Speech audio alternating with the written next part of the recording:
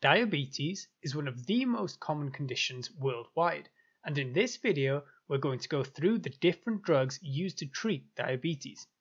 We're going to cover many drug classes, including which diabetic patients need which medication, how they work, and the potential side effects.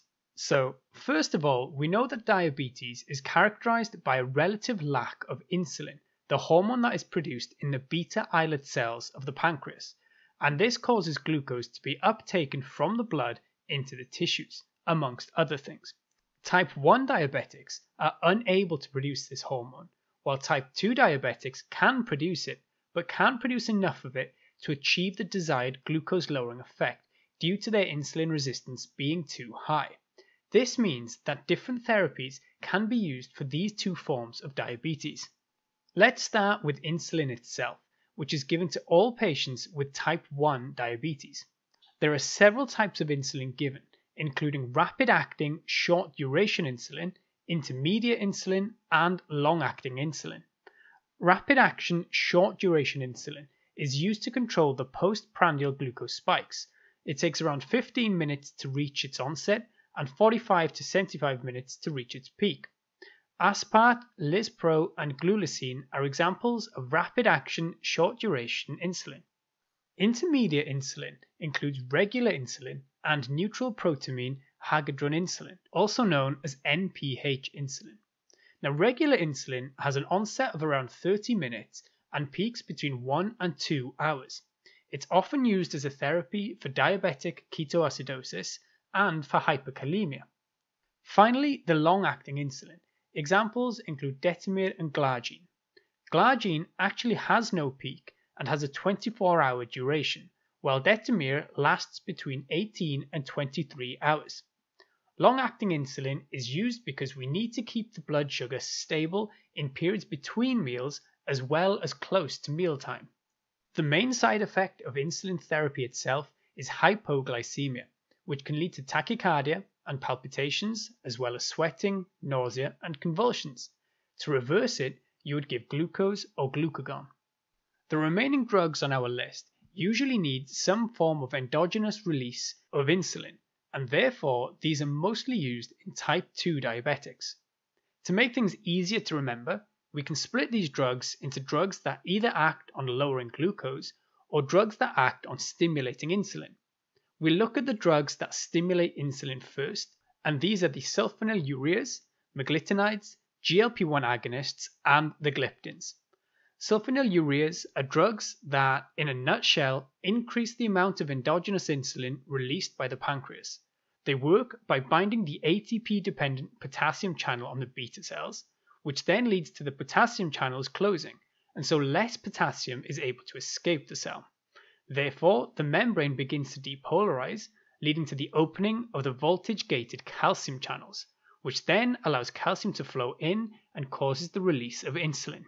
There are first and second generation sulfonylureas, but the first generation are barely ever used now, so I'll focus on the second generation.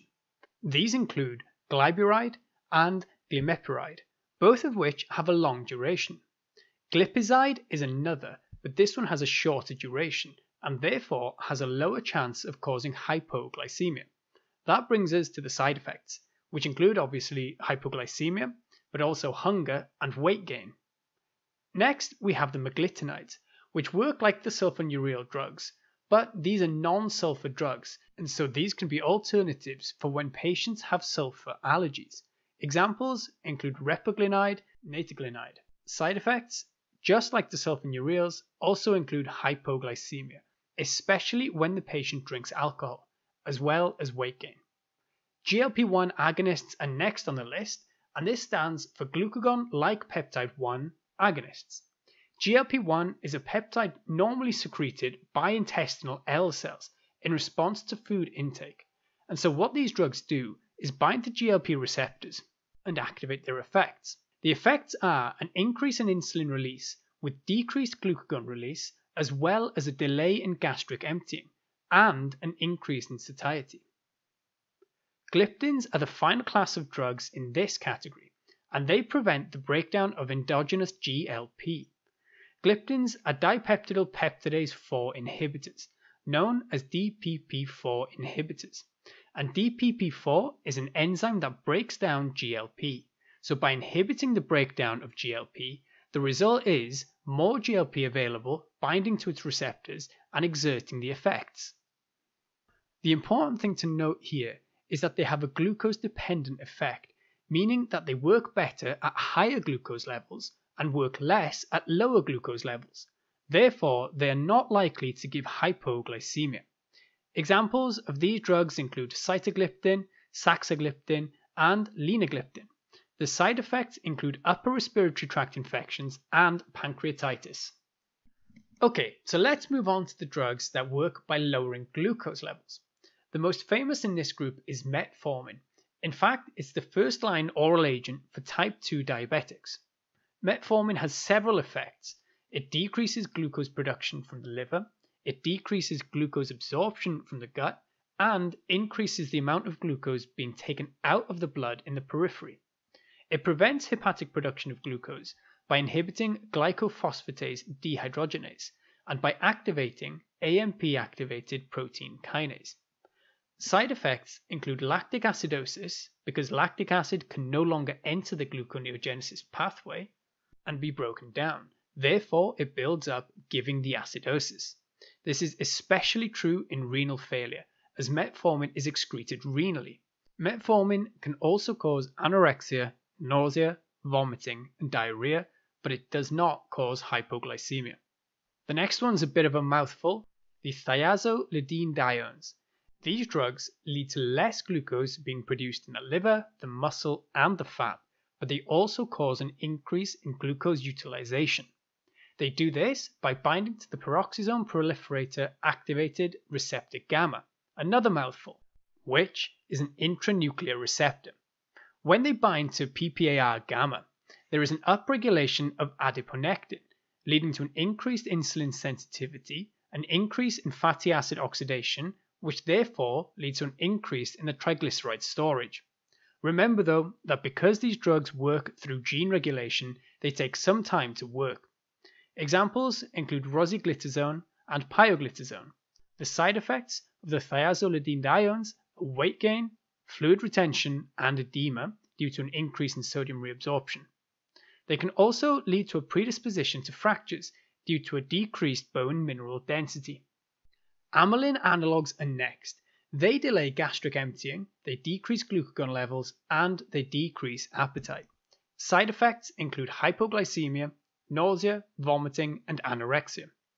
These drugs can also be used to control the postprandial glucose spike. The main example is pramlintidine.